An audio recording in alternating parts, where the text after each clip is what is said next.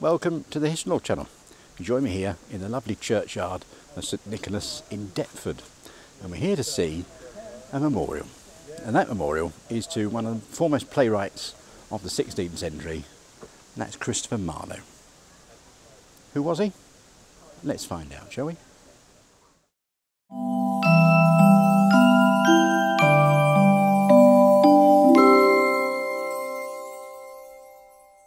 Welcome to London.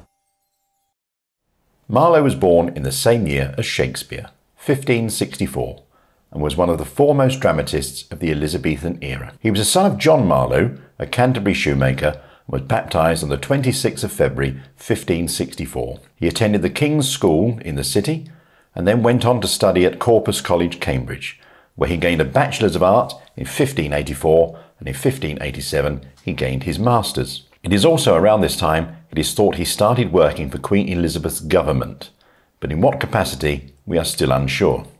There is speculation Marlowe was a spy. His first play was Dido, Queen of Carthage, but his first major success was Tamburlaine the Great in around 1590. The Jew of Malta, Edward II, and the Massacre of Paris, about the St Bartholomew's Day massacre, soon followed, along with Dr. Faustus. The plays were key works for the Admiral's Men, run by Edward Allen, who performed many of the leading roles in the plays. Allen is associated with the Rose Theatre, and it was here that Marlowe's works premiered. It is known that Marlowe lived in Shoreditch, and while here he completed some of his major works, as well as translations and poetry. Sadly, little is known about his private life, and there's still much speculation about that. He was known to be something of a carouser. He's known to have frequented many a tavern in London. It's also suggested he was homosexual.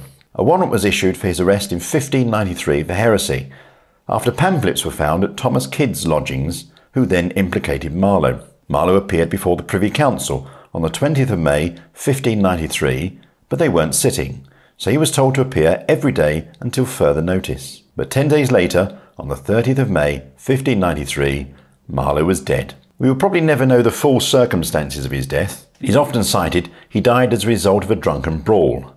Some say it was a fight over a homosexual love affair. Recent theories suggest he faked his own death to avoid the heresy charges and possible execution. Some even say he adopted the pseudonym of William Shakespeare. He was buried in an unmarked grave in the churchyard of St Nicholas's Church. He has a memorial window dedicated to him in Poets' Corner of Westminster Abbey that was a gift from the Marlowe Society, and it was unveiled in 2002.